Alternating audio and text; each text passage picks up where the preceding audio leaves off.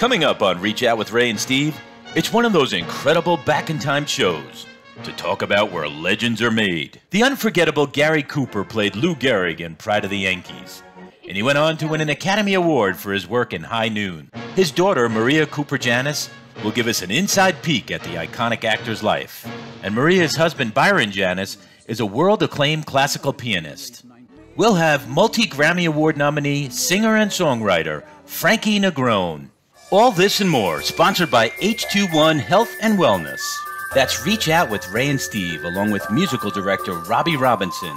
Live streamed Monday at 7 p.m. on YouTube and Facebook, and 8:30 on BRONXNET Channel 115. And don't forget to hit that subscribe button.